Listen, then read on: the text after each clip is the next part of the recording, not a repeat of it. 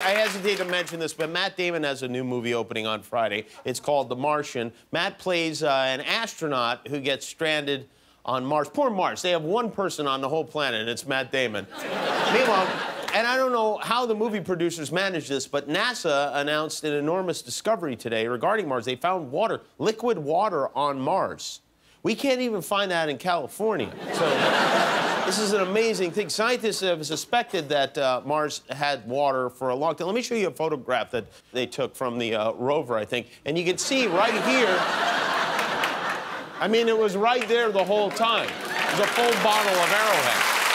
So they don't know if the water is drinkable or not. It could be, it could be very salty.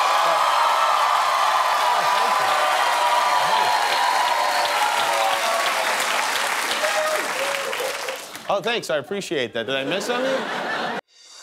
Hi, I'm Jimmy Kimmel. Thanks for watching. If you'd like to see more, click below to subscribe to our YouTube channel. And if not, do nothing at all.